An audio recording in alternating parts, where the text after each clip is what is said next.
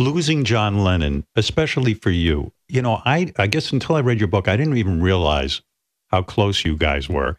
And he asked you to play on Whatever Gets You Through the Night, right? He wanted to do a session with you. Yeah. Yes. Yeah. And you play on that. And you said to him, I'll play on that. But if this thing goes to #1, which I believe it will, I want you to come and do a live concert with me.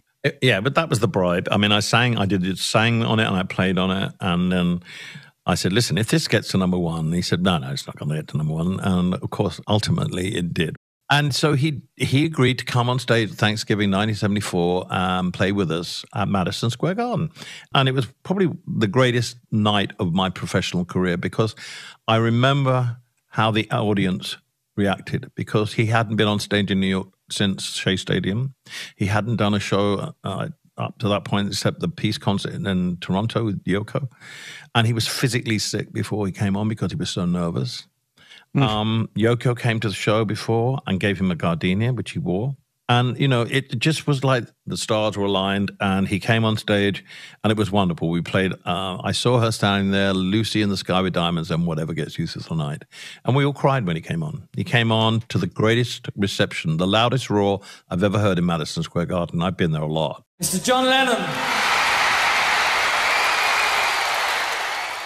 It was phenomenal. And I think it really touched him because it showed him how much New Yorkers loved him.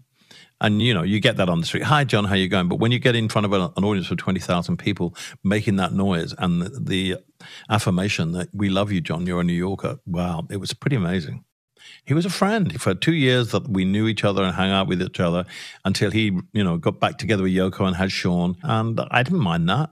It was wonderful. And then, of course, the tragedy happened and I never really told him how much I loved him. You don't, do you? People go and you think, I wish I could have said something before he went, but you never know. In those circumstances, the way he died, you can't do that.